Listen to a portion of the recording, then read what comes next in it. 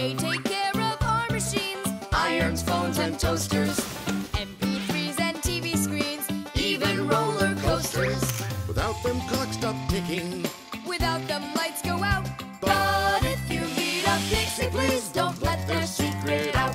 But if you meet a Fixie, please don't let their secret out. But if you meet a Fixie, please Don't let their secret out. The bee. Tom Thomas! Hello. How come you're eating jam straight from out of the jar? Because it tastes so good. Oh, a bee!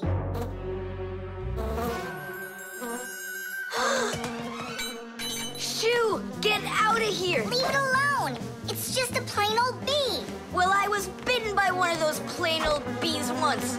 Ugh. Tom Thomas, don't do it! Go away, you pest! Flies are pests. Bees are very helpful and useful. How can a bee ever help us out? Bees are hard workers. They are constantly collecting nectar from flowers. Flying from flower to flower, bees transport pollen on their bellies.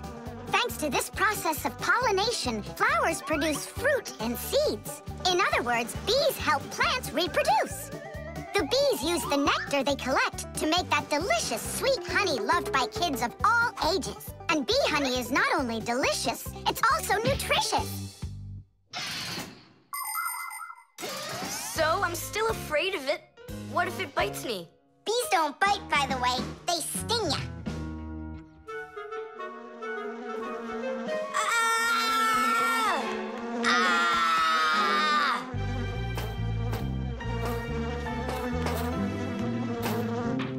Well, now I'm gonna show ya. Don't! The bee's the one who should be afraid. You tyrant. Yeah, you let it go, tyrant. Why are you calling me names? Who's stopping her? She can fly away if she wants. We need to show her the way out. Well, how? Here, little bee. Fly this way. Why don't you try going? Then what can I say?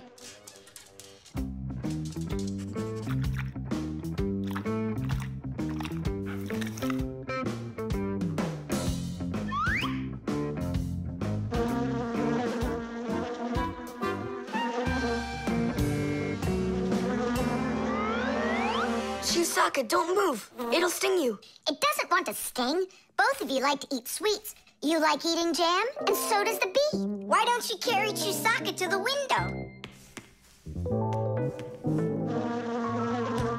Go on, fly.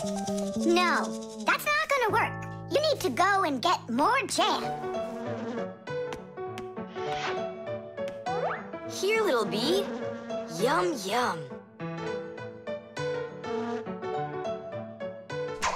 Go on and fly. You're free.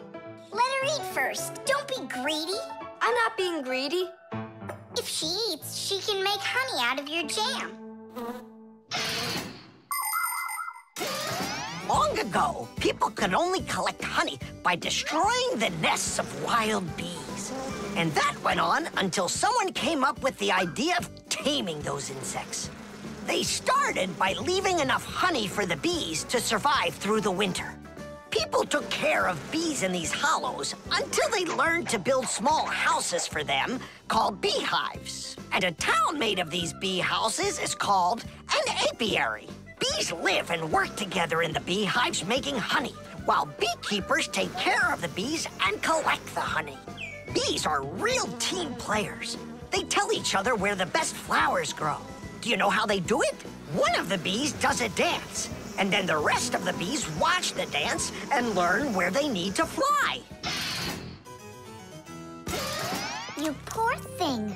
Tom Thomas tired you out. I told you there's nothing to be afraid of. You see? She's just so nice and kind. I'm not afraid of her. She wouldn't let me eat my jam, that's all. Well, now it's time for you to fly away.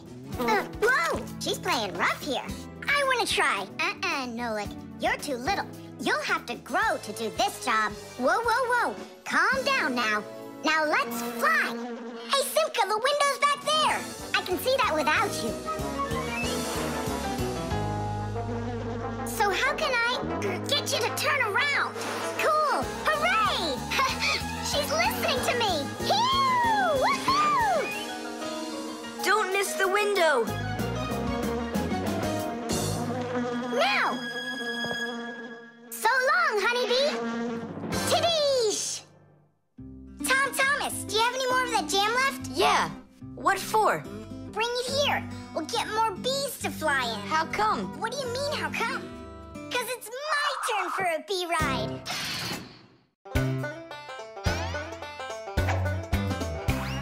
Can you believe that Fixies are such itty-bitty creatures? Even when they're magnified, It's hard to see their features. They're tiny, infinitesimal, so small it makes you doubt. But if you meet a Fixie, please don't let their secret out. But if you meet a Fixie, please don't let their secret out. But if you meet a Fixie, please don't let their secret out. The tin can. Well, what else goes? A flashlight. It's good to have when you're camping. Listen, Tom Thomas. Just leave a little room for me in there. I'm good to have when you're camping, too. I'll leave you some room. Just hide in there so Dad won't see you. And you can't tell Simka anything about me going with you. All right. And last on the list, a few cans of meat. Hi, Tom Thomas. Have you seen Nolik? No, Then who did I just hear you talking with? I was just reading the label. Huh. Where did Nolik run off to?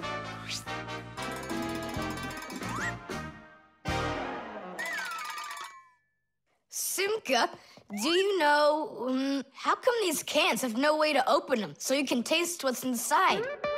What do you mean? Don't you know what makes canned food special? It comes in a can. The thing that's special about canned food is that it can get stored a long time without spoiling.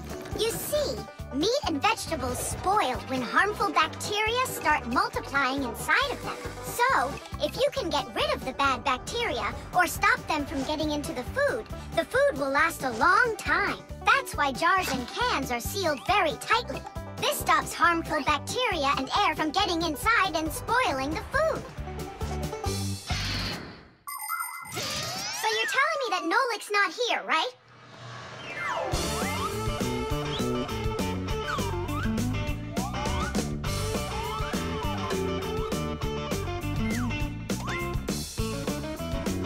Huh.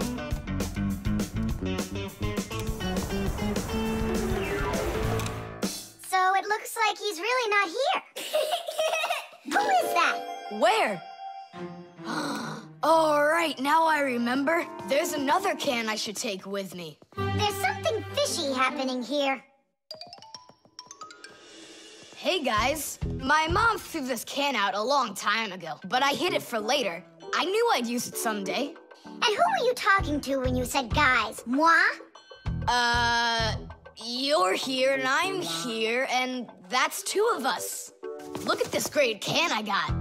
There's nothing great about it. Put it down on the floor. You see? What? Oh, it's crooked, and so what? So what?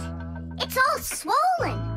And when it's like that, you know that inside the can, bad bacteria is growing and spoiling the food that's in there. It went bad? There's a way to check. On every single can, you can find the date it's good until. Sooner or later, even canned food will go bad. And of course, dairy foods like yogurt or milk can spoil in just a few days. When you buy food in the store, it's very important to always check the expiration date. The expiration date's the last day that it's safe to eat that food without worrying that it may have gone bad. You can find the expiration date on each box, jar, or can of food, so pay attention. And be very careful not to buy or eat any food after its expiration date has passed. And if you see that a can is swollen, throw it away immediately. If you eat it, your belly can swell up too. Unfortunately, when food spoils, it's impossible to unspoil it, and then even the Fixies won't be able to help. Oh, my mom probably saw that this can went bad over a year ago. That's why she threw it into the trash. Right. Shame on you for picking it out of there. You could have poisoned yourself and poisoned your dad as well. Yeah. And the other cans, are they swollen too? They're fine. Goodbye then. It's a shame I couldn't find Nolik around here. Papus wants to give him a brand new pack-a-mat as a present. To me? Aha! I gotcha! Ha-ha! I had a feeling you would try to sneak away in Tom Thomas's bag. You lied! That's not fair! And hiding, that's fair, right? Tom Thomas, are you ready? I'm ready. Great, then let's get going. Hooray! We're going camping. I wanted to go camping too. Don't worry, I'll go camping with you. Really? Really, really, really. To that house outside our window. See how huge it is?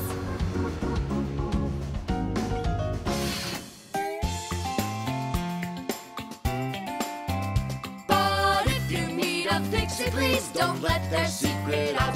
But if you meet a Fixie, please don't let their secret out.